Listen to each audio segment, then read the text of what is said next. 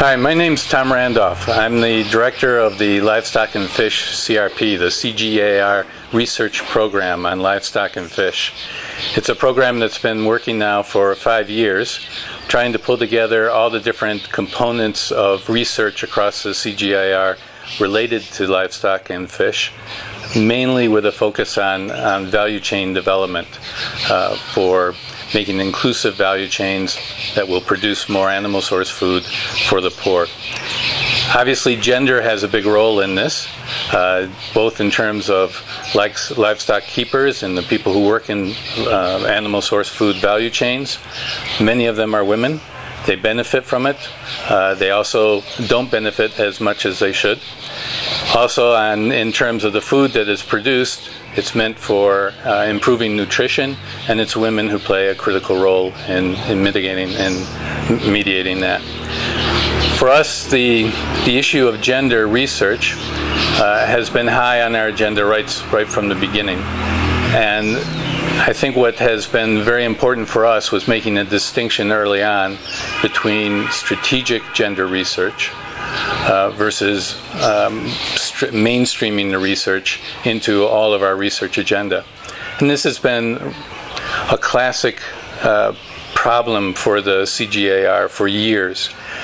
Whereas we know that gender is important, the challenge has been how do we translate that into research that really does improve the uptake and the benefits of the agricultural research that we do. So a lot of our work has been trying to identify what are those entry points for gender research. And I think we've made a lot of progress under livestock and fish in helping to define what those issues are and what may be the appropriate approaches. On one side of it, we look at accommodative gender research that looks more at what are the technologies that we're working on and how could they be adapted, how could they be modified and tweaked to make them more beneficial to women, more adapted to their needs versus being just generic and usually meant for men. That has been really a challenge because on the one hand we have gender specialists who understand gender issues but don't understand the technologies. On the other hand, we have people doing the technology research who unfortunately don't really understand the gender implications.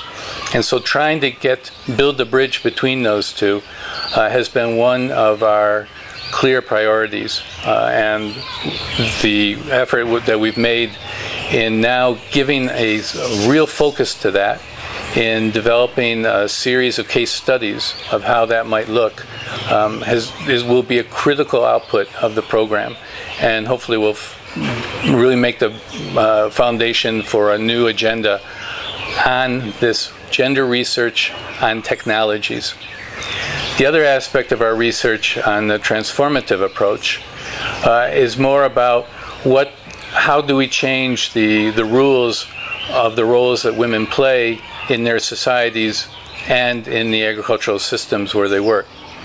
And in that respect, again, we've been facing a challenge in terms of, okay, we know there are issues, but what's our role? What kind of research should we be doing on that? And is it really our role to do that research? So the challenge there has been more, how do we define that agenda so that we generate evidence about what that kind of research should do and can create in terms of benefits? Is it really our role?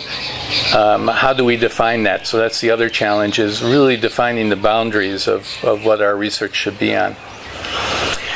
So I think we've given certainly gender a high priority. The problem has been getting all the resources that we need to really do the full extent of the type of research we want to do. And we've been doing this in collaboration with other CRPs across the whole CG system. But I think we've made a first step in pulling together a base of evidence, of different approaches and how they can be used and what they can produce.